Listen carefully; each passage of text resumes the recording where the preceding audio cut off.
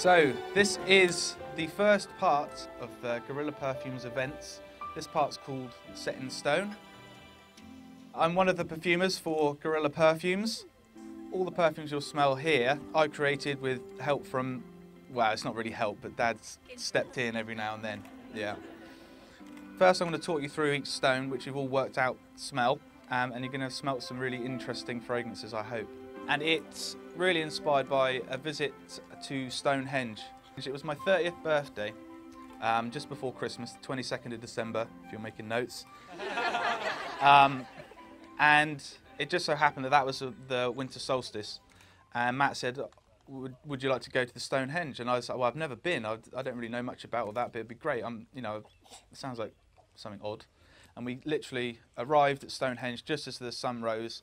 And it was there I saw people, they had big sprigs of rosemary, and they were burning them and walking around. And it was intriguing to see how people were using Stonehenge. And it kind of really sparked an interest in me in stone circles. And I said this to Matt, and he's like, well, you know, there's loads of stone circles in Dorset.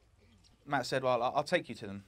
And so then I was looking to basically celebrate the fact that England has beautiful countryside. We've always lived with nature, and the people who did these stone circles did the same. They were manipulating the environment. They were becoming farmers. They were really interested in interacting with nature, a bit like we are at Lush. How do we work with nature using natural materials, but manipulating those materials? And so I started to take inspiration from plants and things that you'd find there. So kind of unusual plants. They're very, very common, but the smells are unusual. You wouldn't associate them with Britain. So we've got gorse here, which is actually called furze. Furze is the Old English word for gorse. For people who don't know what gorse is, it's this prickly bush here that, and I can contest to this, if you fall off your bike into that, it really hurts. It smells like vanilla and coconut. And it's a really odd thing because in the middle of winter, when you get the yellow flowers come out, it's one of the only plants that are flowering in the middle of winter in Britain. And yeah, so that's really the premise behind the whole show. This is basically a place for you to do exactly this.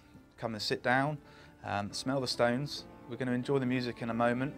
It's just really to be in the English countryside and a part of it and just have that time to reflect.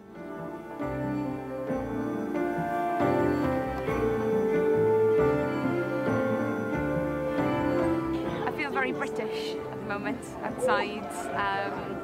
Lots of green. It's really, really beautiful. It smells so natural, you know, it doesn't smell like stone.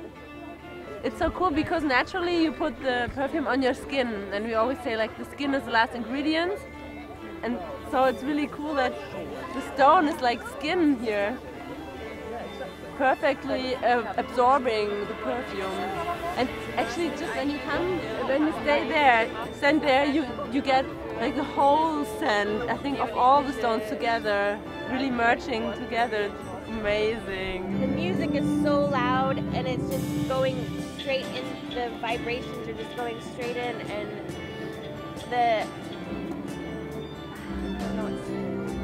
This is the powerful thing about fragrance, I think, that it can access memories and can kind of cause emotions without you really expecting it. So it's always just really humbling, really, when somebody has that effect, and that's why we take it quite seriously, the creativity and the impact that can have.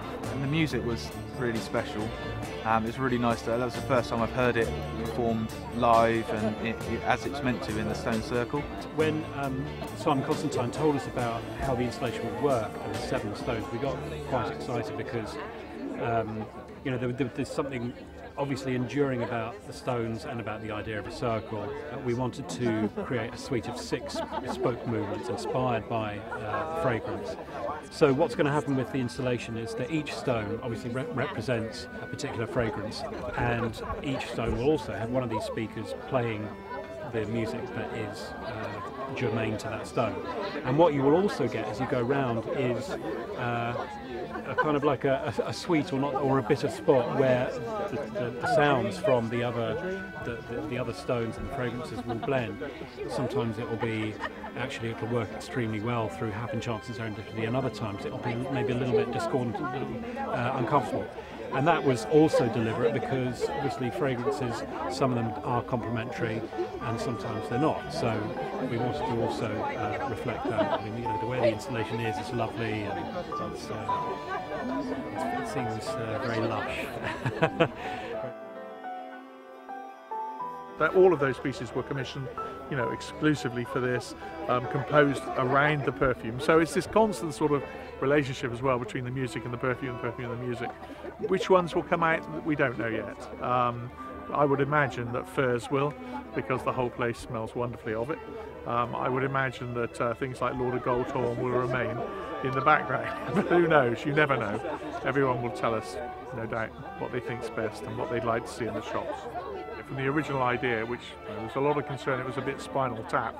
The original idea to this, it's just from the sublime to the wonderful. It's just fabulous. No, many of the people here have been saying to me that it's been the best Lush moment. In fact, the manager of Coventry, who's been here for 11 years, said this was her favourite ever Lush moment.